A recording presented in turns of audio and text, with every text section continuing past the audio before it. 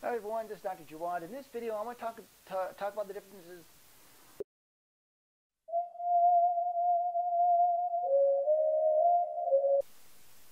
Hello everyone, Dr. Jawad here. In this video, I want to tell you about the differences between the bad fats and the good fats in our daily diet.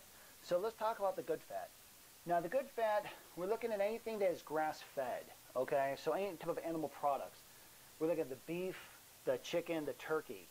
Anything that's grass-fed, because remember when they're grain-fed, that actually promotes inflammation, which in turn what happens, they give them a bunch of antibiotics to help decrease the internal inflammation of the chicken, of the beef, of the livestock. So when you eat it, you're actually eating more inflammatory foods.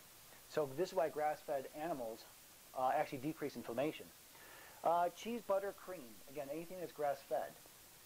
Now let's go for the oils. Olive oil, palm oil, coconut oil. Now, olive oil is a little bit higher in omega-6s, but for some reason, the omega-6 in the olive oil does not promote inflammation. It's actually anti-inflammatory. Anything from the nut, the seed, almond, cashews. Now, I'm a big believer in cashew butter and almond butter.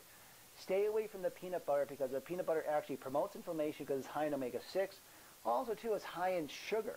So the almond butter, cashew butter, it's lower in sugar and actually is anti-inflammatory. It's a good fat for you. Avocados, high in good fat. Flax oil. Now, the thing about flax oil is actually pretty golden because it balances out the good estrogen.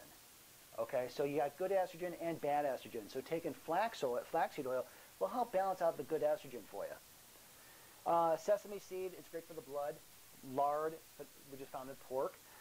Wild-caught fish. This is anything salmon, or my favorite is wild-caught swordfish. Again, it's high in all the good omega-3s. It's high in the good fat. It actually decreases inflammation in your system. So let's talk about the bad fat.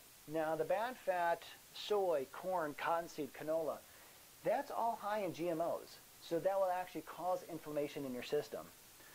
Margarine. Again, margarine, like 30 years ago, we had the scare between the butter and the margarine, and everyone went to margarine. Now, 30 years later, we're realizing that actually butter is actually better for you. Now, margarine, keep one thing in mind, it's a different type of fat. It's a trans fat, and sometimes you'll see it as partially hydrogenated or fully hydrogenated. Again, it's a bad fat for you. It actually promotes inflammation. Restaurants.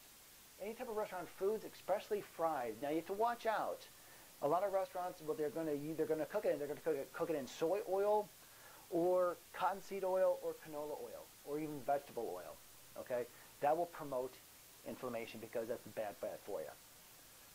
Now, in the middle here, I put the fish oils. Fish oils, keep it a grain of salt, okay? Sunflower and sunflower oils. They're high in omega-6s.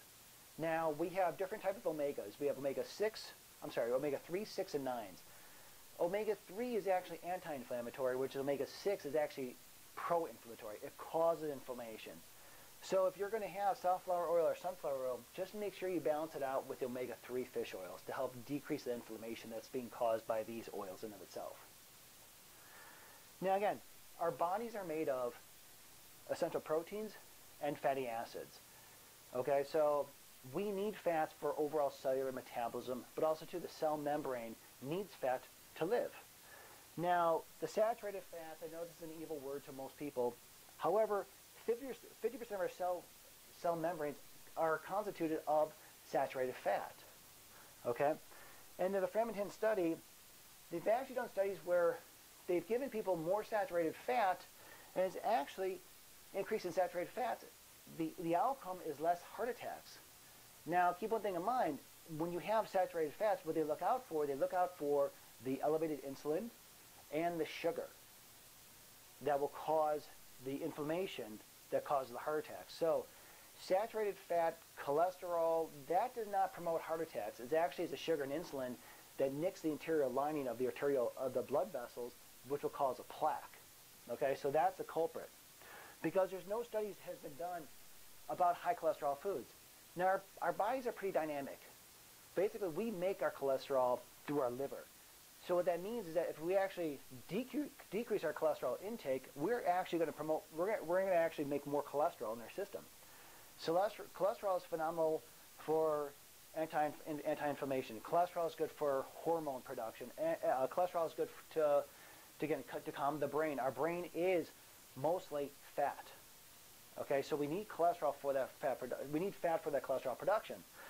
So don't be afraid of having high cholesterol foods. It's just watch out for the sugar and insulin. That's going to cause the damage. So again, good fat versus bad fat, the fish oil in the middle. Hope you enjoyed the video. If you do, please click the like button down below and share with a friend. I'll see you next time. Thank you very much. Hello, this is Dr. Jawad. Please subscribe to my channel for more up-to-date videos. And thanks for watching.